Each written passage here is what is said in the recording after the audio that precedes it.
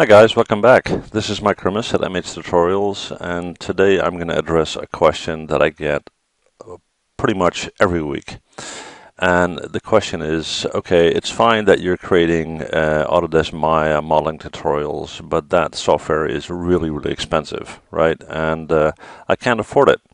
Now the thing is, you can get Autodesk Maya for free, and in this tutorial I'm going to show you how to do that, all right? The thing is, and we'll just look this up in Google, get Maya for free. There we go.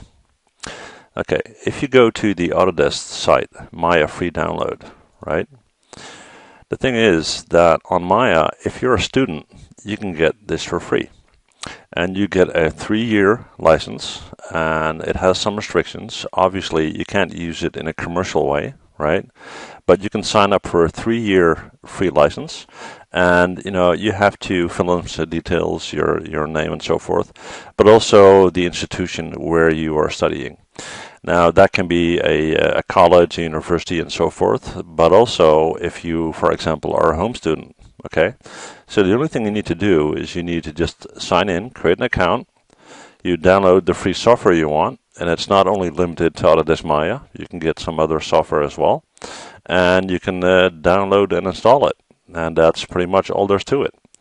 So good luck with that, and if you've got any questions, just let me know. I'm happy to help you out if I can.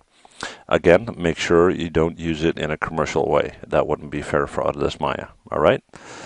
So that's it. This is the website up here, and it's easy to find on Google. So good luck. Thanks. Bye.